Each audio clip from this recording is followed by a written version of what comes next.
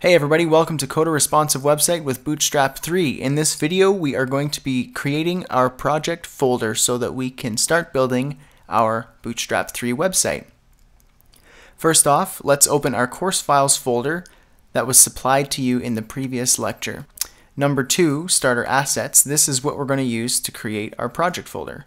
So on your desktop or wherever you want your project to be housed, create a new folder. I'm going to create a new folder called my website, and I'm going to leave it on my desktop right here. And all you need to do is copy the contents of the starter assets folder and drag it into my website. So now in my website I have the same contents that is in the starter assets folder, and that's really all we need to do to get started. So in the next video, we are going to jump right in and start coding our HTML5 framework. I'll see you there.